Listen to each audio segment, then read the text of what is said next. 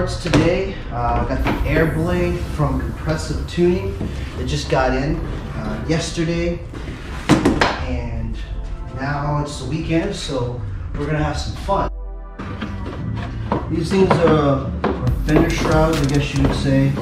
Is not bad for anyone who doesn't want to touch them. They're flimsy. Look at this, you know. So I guess we'll actually get some unboxing here. The way this thing is wrapped up.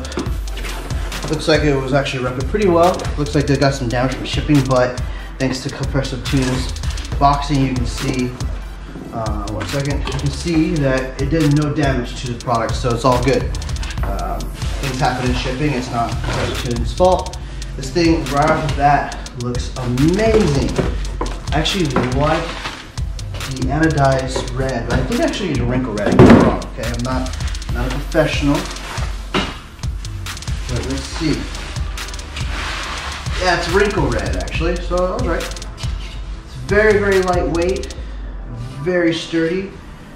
These are actually supposed to be, according to their specs, this is actually supposed to extract the heat as well. So I'm actually curious to see how the engine temperatures are and how this is going to help in the heat during the summer. So we'll see how that goes. So it's going to go right there. Of course I opened the wrong one, but you get a nice little representation. Okay. As far as what comes with the package, it looks like it's actually a nice, well-cleared color document, which a lot of people don't do. So that just tells you right off the bat that the Compressive Tuning, that they're actually really, really dedicated to some good customer service. They even give you a little QR code to watch the install video if you need it. So that's cool. I like that. I will say that I am a huge fan of stickers, right? So I don't see that this came with any kind of like stickers. Now a lot of people don't care about stickers, but I do, because when you pop the hood, right, you get to see all the product that you represent. Grimsby, Ames Oil, whoever. That's a big thing for me. I also, my car is on the outside basic. It doesn't look like anything besides, the headlights are aftermarket, but you have to look closely at the fact that it's aftermarket. We'll get further into that in my videos later, but it's not a negative, it's just first world problems for me, as you would say. So, I'm gonna put that down. This is the one we actually need. Now this one I noticed is actually wrapped compared to the other one, so maybe this one just sits in a different spot, so they don't want the rubbing going on. So, all good.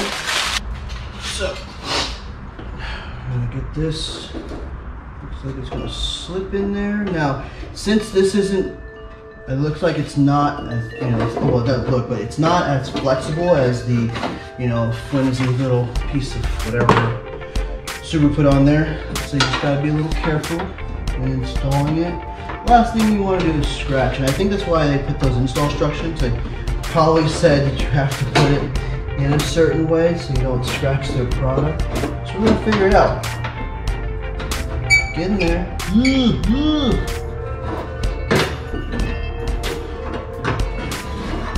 All right. Pretty sure we're doing it the right way. I can easily go look at the instructions, but I'm hard-headed, which you guys will learn that I'll keep doing something until either A, I figure it out, or B, I scratch the shit out of my car, excuse my language. But yeah, we'll figure it out, we'll figure it out.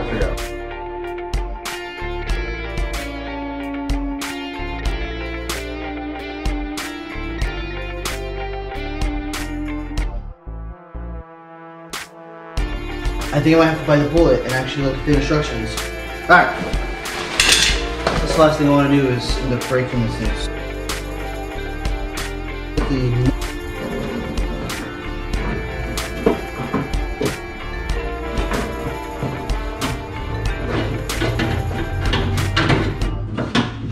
I would have never figured that out. I would have totally... Alright, whatever. This is why Compressive, good job. Because clearly people like me would have never figured that out. I'm pretty sure anyone else would have figured that out, but I'm glad I looked at the instructions because that thing looks amazing and it went in so much easier. So anyone who's installing this, make sure you follow those instructions or look at my YouTube. You know, and it'll make your life easier. So yeah, this thing sits in here already very, very nice. I like the way it's sitting. All the holes line up pretty freaking good, man. Nice solid way it looks. So we'll get the push pins in there. I think I'm actually missing one of my other push pins because I noticed I only took off one. So yeah, that's my fault. One thing that I do notice is that if you're running a black one, no big deal, it's gonna look nice.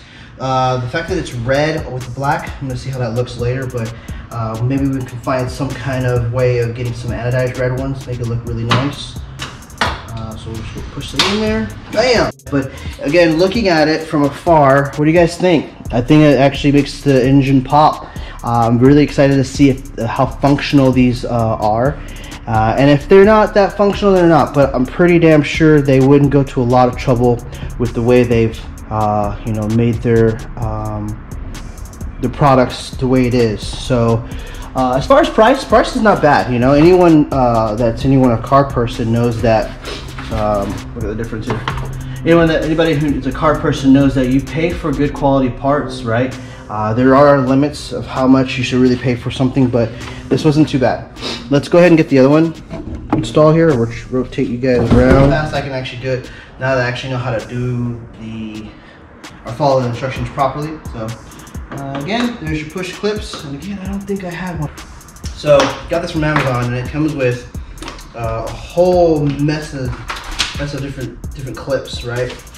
240 pieces. So again, I'm not sponsored by them or trying to solicitate them. I'm just saying for people who, you know, go through clips like myself or lose them like myself, I'm pretty sure this will have what I'm looking for. And if it doesn't, it doesn't, and I just go get the right one. I don't believe in paying, you know, overly priced for some of these. It actually doesn't look like I have it in here, which is sad. All right, so those are off. This thing's a pain. Okay, there we go. Nice comparison again. They did actually a really good job with filling in. A lot of times aftermarket products tend to just be so universal, but you can tell that they took the time to make it actually work with everything that's going to go between and function with, like the hood struts. So it's good. All right, so let's see. Did I do it upside down? No, I did it like down. And like I say, look at that. That was so much easier the second time around. Super simple. But now,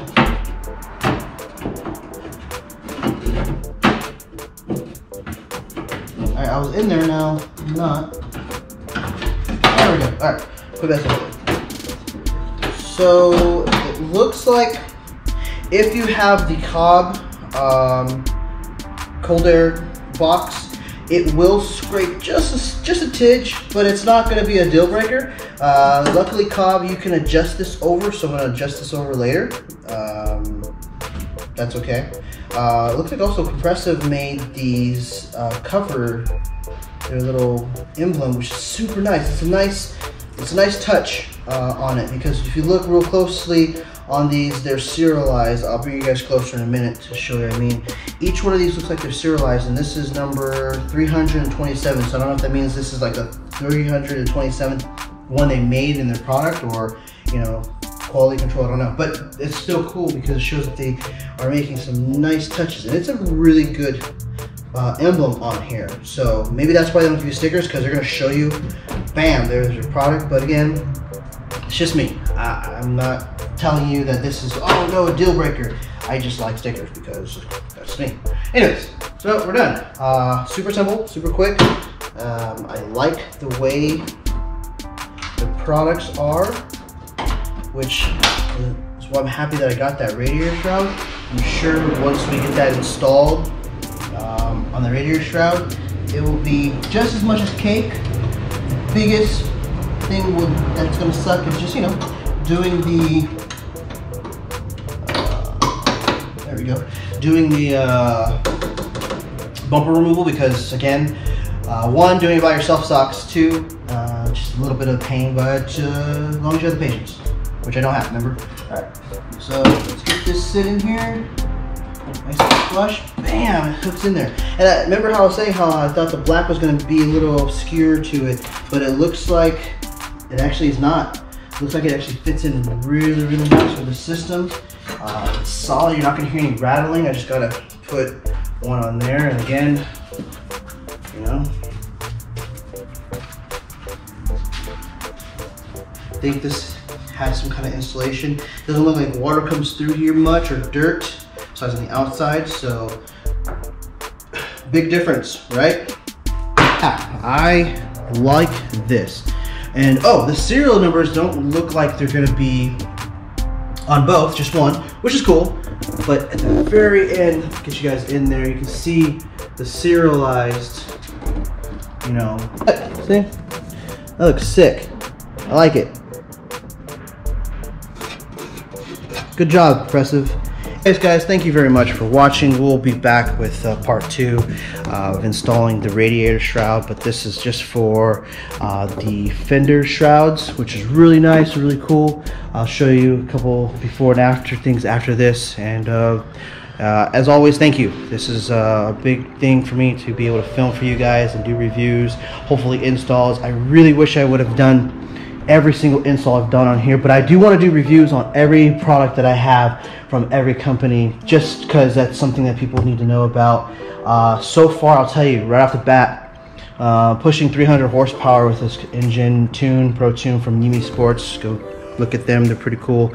And it's just a reliable 300 horsepower car. I know a lot of people are like, oh, that's not enough power and you should be pushing more, but I don't want that. I just want nice and clean and cool. So yeah, hopefully we'll get talking about that later. But again, thank you for watching. Hopefully you guys enjoyed this video. If you do, hit that like button and subscribe. And if not, give me a comment. Tell me what you guys want to see. Whether this was too long, it was too short, I talked too much, whatever. Don't matter. I like it. Constructive criticism is always key, and you gotta learn how to accept that from the world.